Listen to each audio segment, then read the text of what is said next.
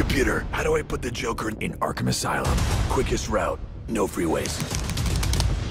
Computer, do you hear me? Hello, Master Bruce. I've just taken away your computer privileges. Gasp. Sir, it's time for you to stop this unhealthy behavior.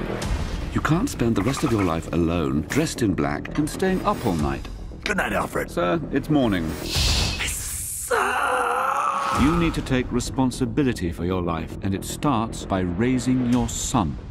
I'm sorry.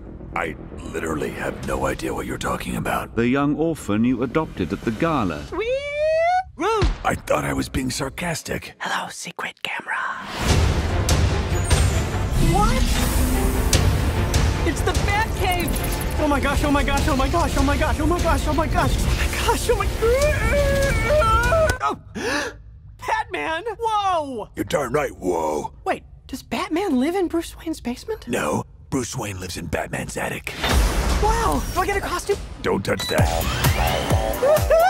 The Mariachi. That one is culturally insensitive. Night Terror. What do we think of this? Glam Bat. This one. Absolutely not.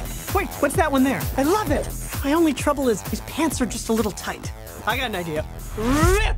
It's better. Now I'm free. Now I'm moving. Come on, Batman. Let's get grooving. I can only look you in the eyes right now. Are you ready to follow Batman and maybe learn a few life lessons along the way? I sure am. But first, where's the seatbelt? The first lesson is, life doesn't give you seatbelts.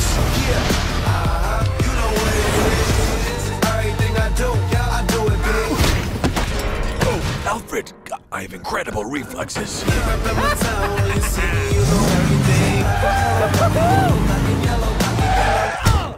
Oh my goodness. I am so sorry. As soon as I get back to the Batcave, I will make sure that Alfred puts seatbelts on there. But for the time being, I'm just gonna put my arm right here, and we're just gonna gently ease out of here.